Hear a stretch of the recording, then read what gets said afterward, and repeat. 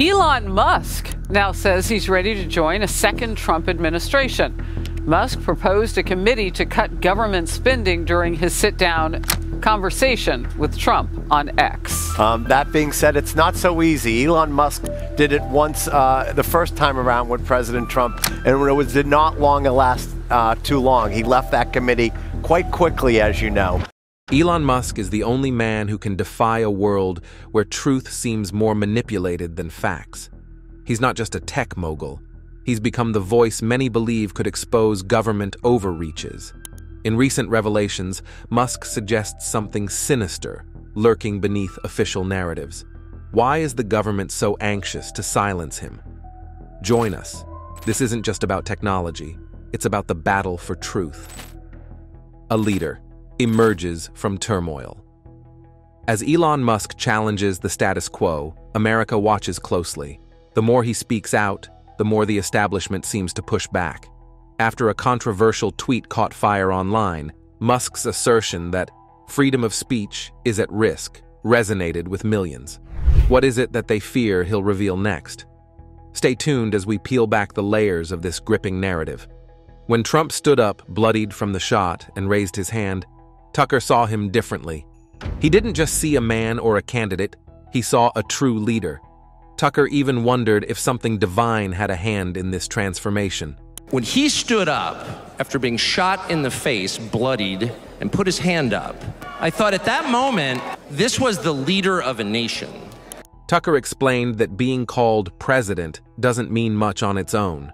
After all, you could call your dog the CEO of a big company, but that doesn't make it true. You could even put a mannequin in the president's seat if you manipulated things enough. As the election neared, Trump showed himself to be a real leader. Tucker spoke with Trump just hours after the shooting. To Tucker, this showed not just Trump's courage, but also that he wasn't the selfish person the media often made him out to be. But this wasn't the most surprising part. Tucker saw this as a remarkable example of responsible leadership, maybe the best he had ever seen. He thought back on Trump's public life, from his first presidential campaign to now, and saw a consistent message. A leader's duty is to his people and his country. In a true democracy, the people truly own their country, not just as renters or bystanders, but as rightful owners. And they need leaders who truly represent their hopes and dreams. Politicians are supposed to listen to what the people want, or at least try to. But what happens if they ignore what people want for not just a short time, but for decades? Say, 50 years? You could argue that this kind of system isn't really a democracy anymore. Interestingly, when Donald Trump came onto the scene, he was accused of being anti-democratic, but his main goal was actually to bring back true democratic values by paying attention to what the American people really wanted.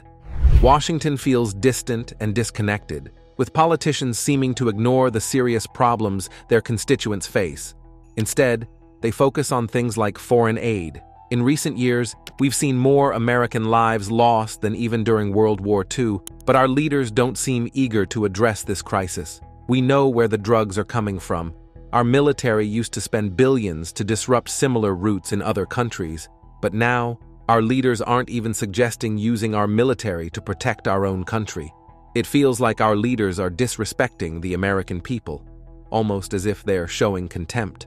Whatever people say about Donald Trump, he genuinely cares about American citizens. He sees it as his duty, much like a father cares for his family or a commander cares for his troops. This commitment was clear during a heated debate and a rally in Butler. Even those who were skeptical began to feel that something more meaningful was happening beyond just politics. In 2018, the day after the midterm elections, a politically motivated group came to my house. My wife was home alone, scared, hiding in the pantry while they tried to break in. It was a terrifying experience, even caught on camera. During this chaos, Donald Trump personally reached out to offer his support. He wanted to show that despite all the hate, there's still deep love and unity. He even offered to personally stand guard outside our home, a gesture that showed his readiness to protect not just us, but the values we hold dear. New challenges arise, stirring deep personal and political debates. The personal struggles in political unrest. But this wasn't the worst part. As the events unfolded, it became clear that the challenges we face are not just political, but deeply personal, affecting our daily lives. It seems like you provided a mix of two different narratives or stories. The first part appears to be a first-hand account of a dangerous situation, possibly an assassination attempt, where the narrator narrowly escapes harm due to a quick reflex.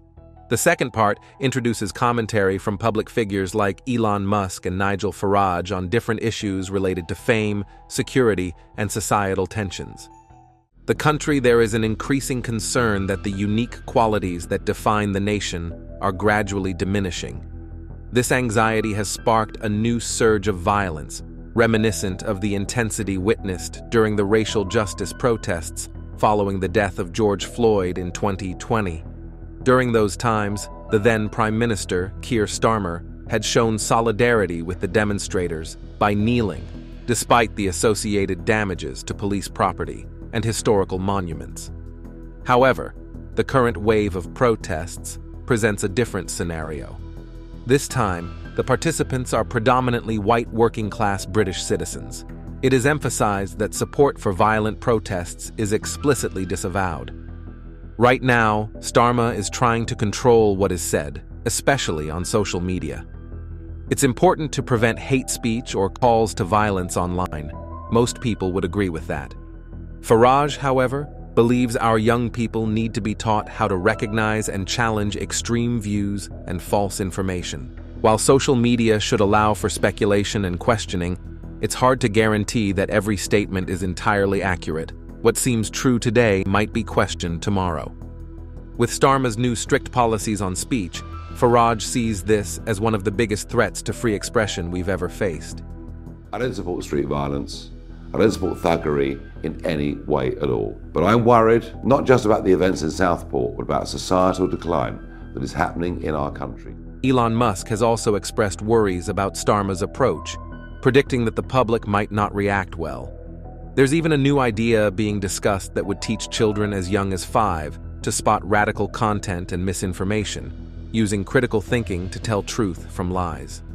While critical thinking is important, if kids are taught that questioning things like environmental policies or immigration is wrong, it could create a future where free debate is suppressed, leading to a society that limits democratic freedoms. Farage is particularly worried that the Labour Party, which leans to the left, might use this situation to weaken our freedoms and restrict free speech. He believes that the unrest we're seeing on the streets today would have been much less severe if there had been transparency from the beginning. After certain tragic events, the chaos was made worse by wild speculation online about the background and motives of those involved, which the authorities didn't address. Farage, who raised these questions publicly, has been accused of inciting violence, but he argues that being honest from the start could have calmed things down. Now, with growing criticism and some people on the left calling for his arrest, Farage insists that honesty is crucial in our online world. Additionally, the way platforms like Facebook often overshadow factual posts shows a bigger problem: selective information sharing and biased control over what stories are told. But this isn't the worst part. If this trend continues, we could be facing even more significant challenges to our freedoms in the near future. Beyond the channel, a battle for narrative control intensifies. The challenge of the English Channel. Crossing the English Channel in a small boat presents significant challenges, yet there exists an even more perplexing issue for those interacting with certain social media updates. They frequently find their accounts blocked. It appears as though this blocking is intentional, aimed at controlling the narratives that can be shared publicly. Tensions escalated during the national lockdowns, through which 3 distinct phases were endured. By the time the second and third lockdowns were implemented, frustration had reached a peak. Comparisons were drawn to regions like Florida and Sweden, which were managing the situation differently. However, merely questioning the lockdown strategies or hinting that the government might be overreaching often resulted in temporary social media account suspensions. This is the real issue.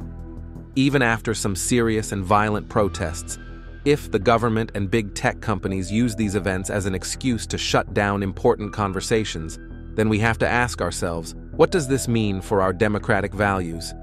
Despite everything, V is still committed to speaking out against all forms of street violence and disorder. It's been a tough few days seeing street violence in our country like we haven't seen in a long time. Sure, we had riots back in 2011 with a lot of looting, but this situation feels very different. Scenes where individuals set fire to hotels housing migrants, the acts defy defense. With people still inside these buildings, the aggression reaches a critical point of moral conflict. Despite an understanding of the widespread frustration and anger in the community, involvement in street protests or acts of violence remains off the table. For 3 decades, involvement in the electoral process has been a steadfast belief in resolving issues. The conviction lies in addressing societal challenges through peaceful, democratic means, steering clear of violence and upheaval. But here's the thing. This isn't just happening in the UK. Many other European countries are also dealing with a big increase in illegal immigration. This issue causes just as much frustration and financial stress in other parts of the EU because of the strain it puts on local communities. The Irish, for example, are feeling it hard.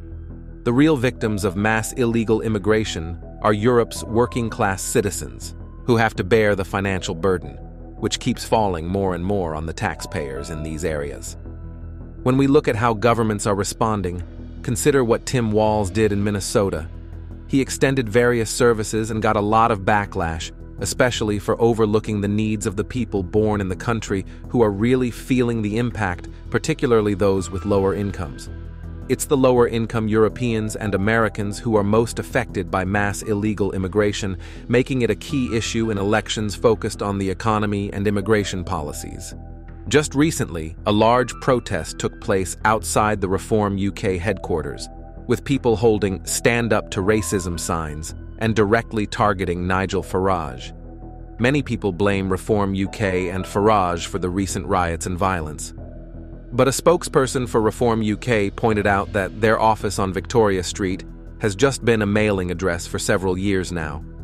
They've had to take these security steps because of past invasions by extremist left-wing groups, which have forced them to increase security to keep their staff safe.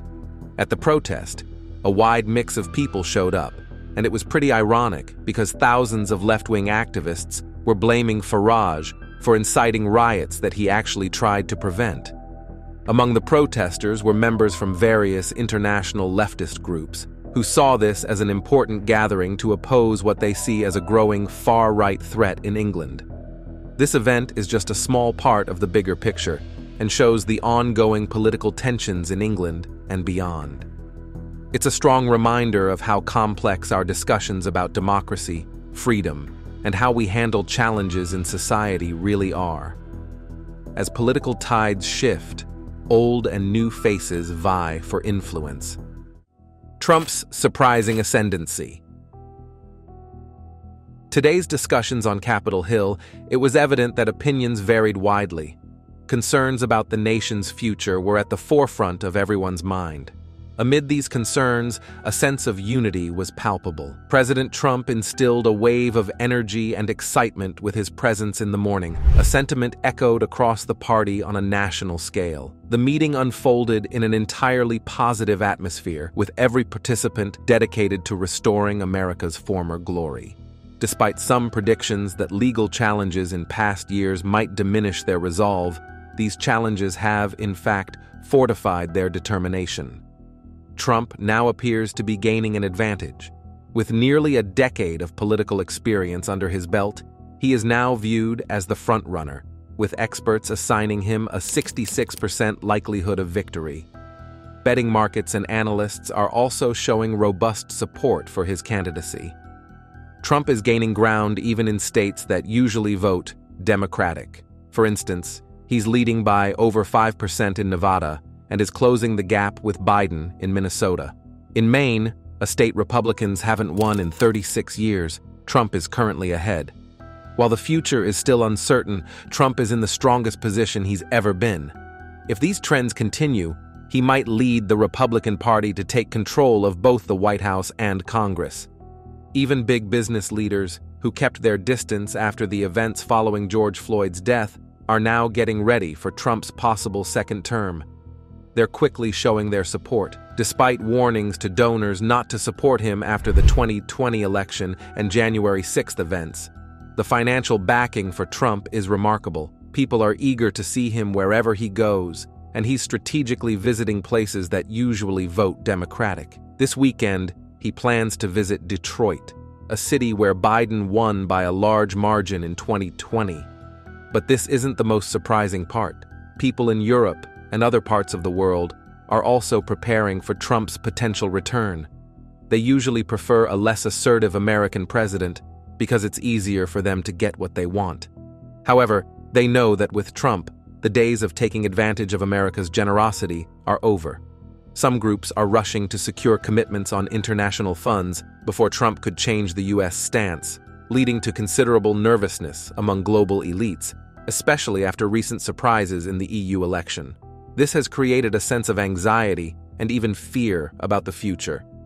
Politicians from all sides are confused by why so many people are rejecting globalism. They're also struggling to understand why the idea of "Make America Great Again" is gaining traction, especially among minorities and young people. In response, Democrats are relying on old criticisms that haven't worked well before, like calling Trump a dictator and pointing out how alarming his behavior can be. They stress the shocking reality of a leading presidential candidate openly supporting violence in politics, and they worry about possible unrest as the election nears. According to them, Trump is turning to violence because he doesn't have enough support. This fear of violence isn't baseless. It's a topic that keeps coming up, with many blaming extreme activists and the negative effects of Democratic policies. Now, there's a growing push within the Republican Party to acknowledge that Trump's views on the economy, the courts, and immigration were on the mark. He's made noticeable progress, all while keeping things interesting.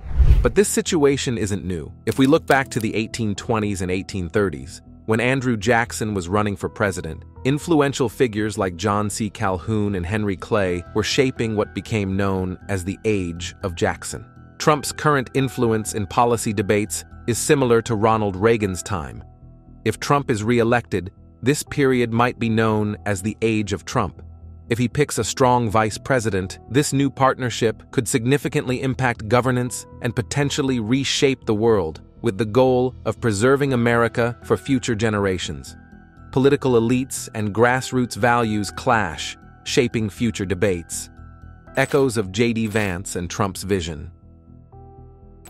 If you're an American who feels disconnected from the political elites and aligns with the working-class values that built this country, Trump's agenda might resonate with you. His focus on strong national borders, clear nationalism, and a powerful but peaceful national stance is clear. His consideration of J.D. Vance for vice president and the way he's brushing off his legal troubles are signs that could give hope to his supporters. But here's the twist. While today's discussion might dive into the major stories from the RNC, the choice of J.D. Vance has already sparked significant debate. Critics argue that Vance's aggressive style and divisive rhetoric suggest that Trump has no plans to adopt a more inclusive approach. They see Vance as a polarizing figure in American politics, one who deepens divisions rather than building bridges. Critics in the media quickly dismiss Vance without really addressing what he or Trump stands for, focusing instead on personal attacks. However, Vance's life story, as told in his memoir Hillbilly Elegy and its film adaptation, strikes a chord with many. His journey from a tough upbringing surrounded by addiction and poverty to finding success in law and politics tells a deeply American story of perseverance.